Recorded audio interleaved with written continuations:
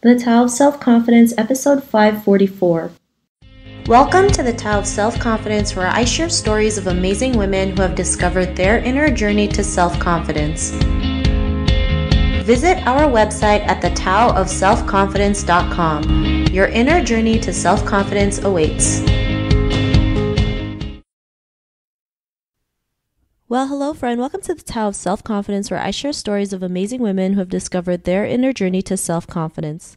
I'm your host today, Sheena Yap-Chan, and today I have a phenomenal lady on the show today. She has led global communications to Yahoo during its most turbulent times and built PR functions from the ground up at a startup, but decided to forfeit this life to do something more purpose-driven. And I'm just really excited to have her on today to share her story and tips with us on self-confidence. So without further ado, I'm going to introduce you to Anne Espiritu. Anne, how are you today? Maybe you can fill in a little bit more about yourself to our listeners.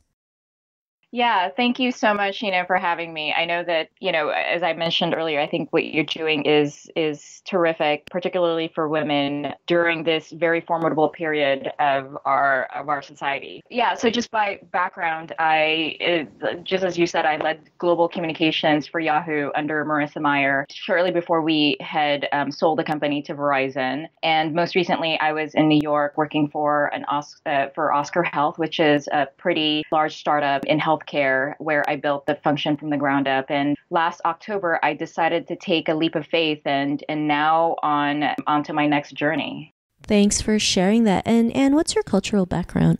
So I was born in the Philippines. I am of Filipino and Chinese descent. Moved to the U.S. when I was 11 and have been living there since. I did have a short stint where I moved back to the Philippines for a few years. Really wanted to immerse myself in my culture of origin. And now I'm actually living in Bali.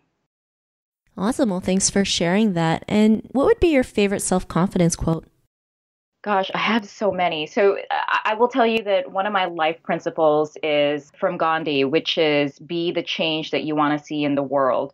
As I sort of think about what my next steps are, which is, to take all of what I've learned in communications and being an organizational leader and become a leadership and culture management coach and advisor, I sort of think about, what do I need to do from here on forward? And, one thing that I've been very focused on is doing some inner work. I think oftentimes we get focused on being human doings as opposed to being a human being. And I think, the work has got to start from the inside. And from there, we can start to see some transformations happen in our external world.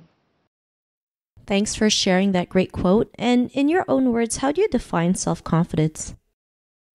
I would say that self-confidence is anchored on the belief we have about ourselves. I think oftentimes we, focus a lot in trying to find validation from accolades and recognitions, from career, from other people and the way that they feel about us. And I think that's great. And I think those things are just a natural part of living. But if you really want to find self-confidence that's sustainable and that's really anchored on your inner truth, we really have to start changing the way that we believe about ourselves. Because if we can't recognize that language for ourselves, there is no amount of validation from other people or from recognitions that will really fill that sense of value and sense of self-worth. Thanks for sharing that great definition. And I also believe confidence really does start with that belief in yourself, because if you don't believe in yourself, you're not going to go out there and take action in what you want to do or what you're passionate about. So it's really important to have that belief that you can do anything, that you have what it takes to go out there and do it. So thanks for sharing that. And what was your life like before your discovery of self-confidence? It's so interesting, right? Because just sort of drawing from that same concept, when I became the global communications leader at Yahoo, there was a huge gap that I had to fill, because it was just one of the hardest jobs that anyone can ever take in a communications role, because it was literally one crisis after another every single day. But eventually, because women are so much more capable than we all think, I was able to really bridge that gap and started to become the leader that I was meant to be. But, despite the fact that I was, doing really well at work, I was getting the recognition, through promotions and through, just validation from my team and obviously the CEO, Marissa Meyer. It didn't matter because I was sort of stuck in this obsessive questioning of my own self-worth. And I think, it's really important for us to really start believing in ourselves that we hold infinite power in our hands, and that's how God created us. And it's really important for us to be able to tap into it ourselves. But it has to start from changing the way that we think about ourselves.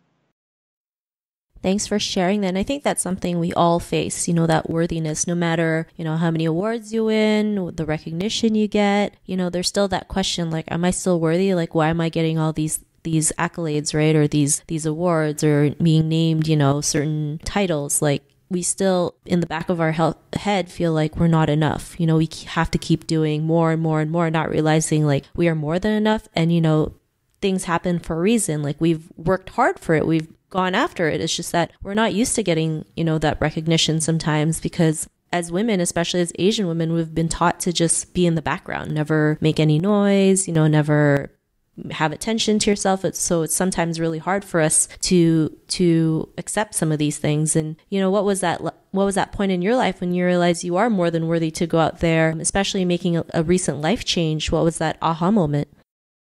So I have to say that it was when I started to critique the self-critic in me. It was sort of a decision for me, right? Because I think, we tend to get stuck in old thought patterns, and it really required for me to start really listening to my inner intelligence. I think oftentimes, again, when we are making decisions, it is oftentimes, actually, it's not oftentimes, every single time it is anchored on either love or fear. And so when I started to really, do a little bit of self-inquiry and started to question, okay, am I making these decisions, based on love or fear? Because there are only two things here. It's either love or fear. Then I started to understand that there is an inner intelligence in me that spoke of truth and love. And that inner intelligence knows more about me as a person and my surroundings than my own consciousness can even fathom. And so, I think that it was really when I started to really quiet down my thoughts, which is really where our inner critic stems from. And I started to really tune into my heart and to my intuition, that I start to see that transformation come to fruition in my external world. Thanks for sharing that. And it's great how you mentioned, most of us, we fear a lot of stuff, right? And most of our decisions are based on fear, right? Because we're too afraid to go out there and do something different. We're too afraid if people make fun of us or talk about us or think we're crazy. And when we can learn to, like you mentioned, make decisions based on love, because, you're worthy to go out there and go after it, or, you have that capability to create something wonderful, then you just, go for it, right? It's not always easy. And sometimes it's like the road less taken, but it's worth it in the end, right? And because you've done that inner work, it makes things a lot better. And because of that, what's your life been like now? Freedom. I mean, the freedom that I feel today, it's absolutely indescribable. I will say that, I have a less propensity to, to people please. I think oftentimes when we feel we are short on love, we want to get that love from elsewhere. But in reality, that love already exists within us. And when we are trying to source love from other people, it actually just means that we need to start loving ourselves. Because, at the end of the day, what we really need to be doing is doing more self-care.